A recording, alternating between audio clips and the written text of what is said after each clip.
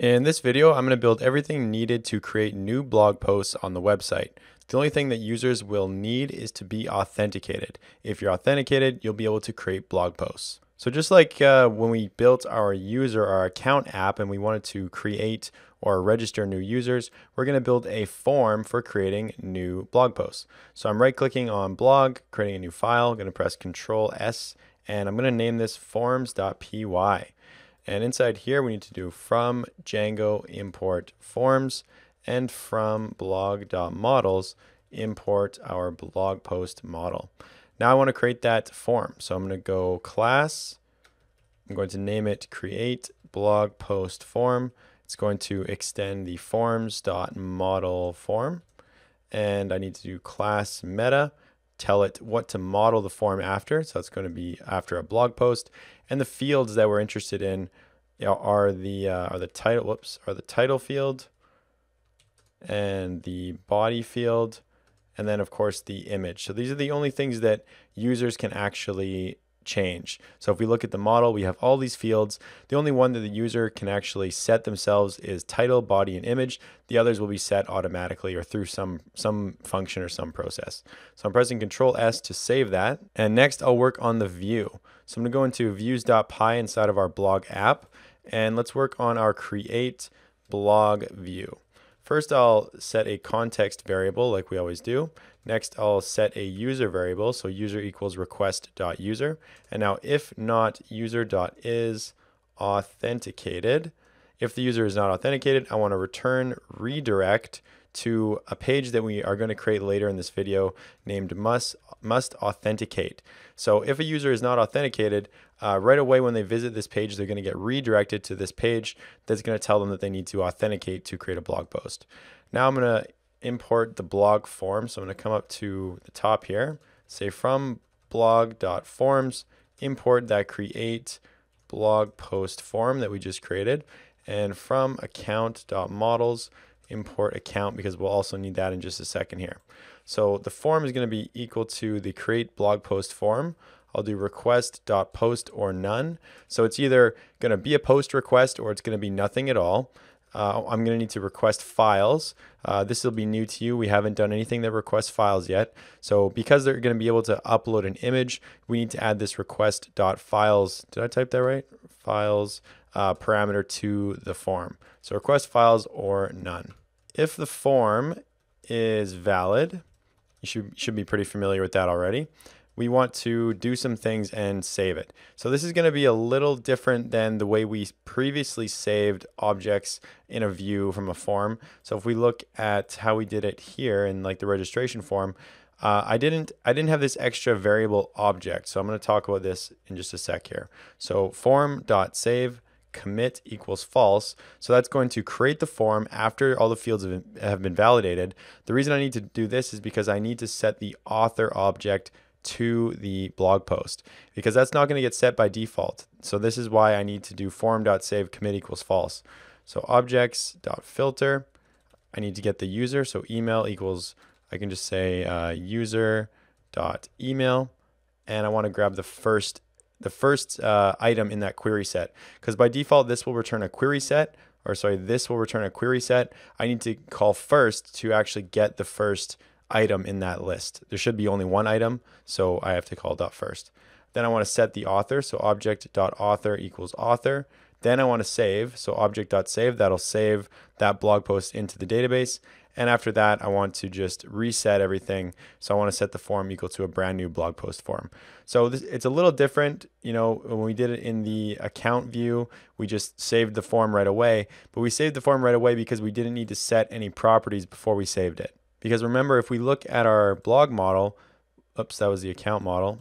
If we look at the blog model, the author field is required. It's a foreign key relationship to the accounts table.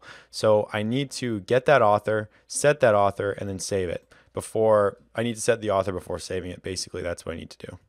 The last step is passing the form to the view. So context form equals form, and of course passing the context down here. Now let's build that must authenticate view.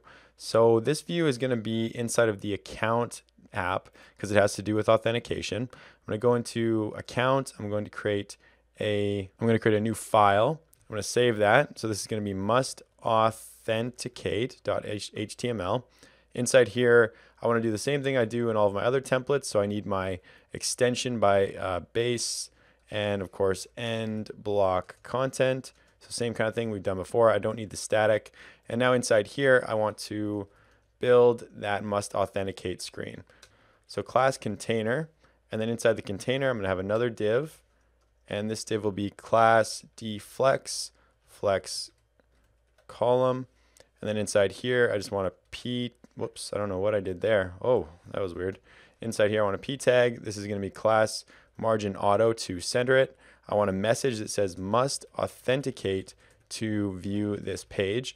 The reason I'm not saying you must authenticate to create a blog post is because I want to reuse this must authenticate HTML screen. I want to be able to reuse it basically in any other screen in our website whenever I need to tell a user that they need to authenticate to do something. So I'm going to be as generic as possible. Now I want to create another p tag, so I'm copying that, and inside this one I want to add a couple URLs that they can follow. So this one is going to be to register. So if they're not registered, then they're going to want to register. So url.register, and I'll just type register here. I'm going to copy that line, and this one's going to be login. So register or login, I'll say, and then I'm pressing Control S to save that. So if for some reason they visit a page they're not supposed to, I'm going to redirect them to the must authenticate screen. And they'll see this. You must authenticate to view this page, either register or log in. Now I need to build a view to actually inflate this. So I'm going into accounts, into the views.py inside of accounts.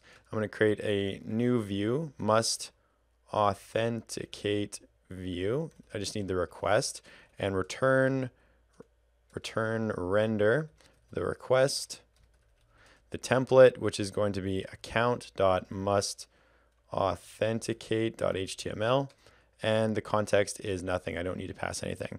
So I'm pressing Control S to save that. And the last step is going to be adding this to urls.py. So I'm going into my site, going into URLs. I'm going to import the must authenticate view, and I need to add a URL for this.